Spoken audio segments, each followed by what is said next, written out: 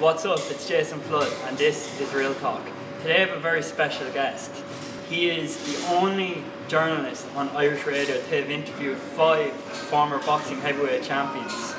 In Clare you may know him for his time with RCB Radio. Ladies and gentlemen, Jim Conlan. Jim, how are you? Grand. How are you getting on? Long time no see. Long time no see, yeah. Like many of my guests, we work together in the Park studio. Yeah. But you're in Clare a lot. But what brings you here to Dublin? I suppose Jason, at the moment I'm doing a radio course with Stay FM. I suppose I like that sort of chat, talk show, sort of route. So the opportunities below in Clare aren't really available to that music sort of genre. So I have a year left with the Clare minor footballers, and after that then I'm looking for postures and new challenges. And now you're in Clare, but you're doing a lot of podcasting outside of RCB Radio, where you've had ridiculous guests, like just crazy. Tell me about these guests in terms of boxing. Yeah, I suppose in terms of boxing, I suppose I've had Evander Holyfield, Roy Jones Jr., Larry Holmes, Shane Mosley,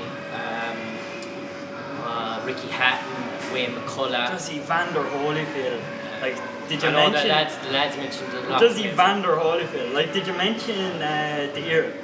Yeah, I did. He spoke a bit about Mike, and he spoke about the friendship that he has now with Mike Tyson. And I suppose Evander was fairly honest and straight to the point. And what struck me was the hunger and the background story. As many of those athletes, they all come from poor, sort of humble backgrounds, and then they have to sort of.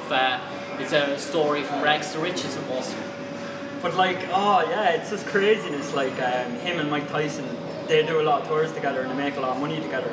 Did he sound in any way, was there a bit of a bad taste? No, there was no bad taste. They talk about the friendship. As I said, it was only business and business in the ring and promotion. And Mike at the time, I suppose frustration got the better of him and he acted out in impulse. And many people do things in impulse and they regret it later on in life. And Mike started as a born-again Christian and he regrets some of his actions, and himself and Evander became close through the years.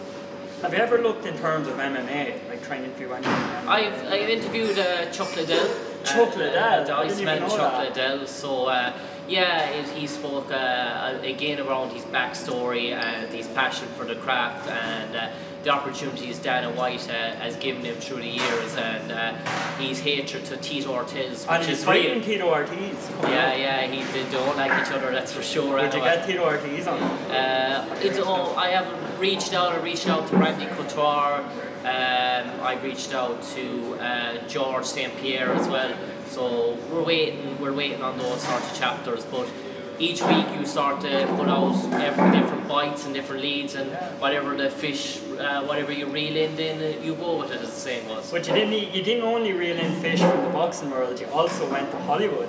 You got names like Charlie Sheen, David Arquette recently. Yeah. So tell me about Charlie Sheen. Is he as crazy as people make him out to be? I suppose Charlie, he is a down-to-earth sort of a guy. He likes to have the fun. He likes to have the crack. Oh, he likes He also likes his sports. He's massive into his baseball. Loves his basketball. Plays regularly. And he spoke about his history with Ireland, and he's adventurous of trying to come here in Ireland in the near future again. He spoke about travelling around Ireland as a 9-year-old child with his father and backpacking and seeing all the sights and the attractions. And what strikes me about Charlie is that he just wants normality in his life in relation to the press and stuff like that. And once he feels you're not a threat to him, he'll open up and he'll be the Charlie Sheen that we know. So, like, you've interviewed these big names. Is there any name in particular that you'd like to interview? Anyone that stands out, that, like, the biggest fish you could possibly catch? I suppose, in many ways, I achieved it, I suppose. My idol growing up always was Tracy McGrady, T-Mac. He was a basketball player for the Houston Rockets. I suppose I'm a massive basketball fan, grew up an NBA sort of background, trained coach, and T-Mac was always one of those people that aspired to, and I suppose it took me over 15 months to get it. Constant back with NBC, Turner Sports, agents, past players, and luckily one day a publicist part of my backstory, and Tracy sent on a few photos that I was in Hollywood where I had T-Mac jerseys from Orlando and sort of stuff like that, and T-Mac reached out to me and it was a go, as the saying goes. So for the people watching this, where can we find these interviews? I suppose you can find them on iTunes, the Scope podcast. You can also find it on my Mixcloud account, Jim Conlan on Mixcloud. You can also find it, I suppose, I do an awful lot of, if you look up on Facebook as well. And what is your social media? What is your Facebook? Facebook is Jim Conlan, and I suppose social media, Mixcloud, if you're on Mixcloud, check out, or SoundCloud, check out Jim Conlan, and most importantly iTunes, the Scope podcast, you get all of those. Yes. Right, sweet Jim, it's great for having me, man. No I haven't seen you in apologies. so long, like I look forward to hearing these interesting stories about these celebrities. I suppose, Jason, one thing I will tell people is just concentrate on your education growing up, and for me it's been a long road, 6-7 years of college. When I was doing the leaving cert, so I didn't pay much study to my books. It was football, girls, discos, that sort of scenario, and I suppose I didn't get the points I wanted for original course. I found myself repeating my leaving cert. All my friends gone to college, doing a year, sort of things didn't go my way, a break and stuff like that, and put my head down, knuckled in my books, went to college, got my head together.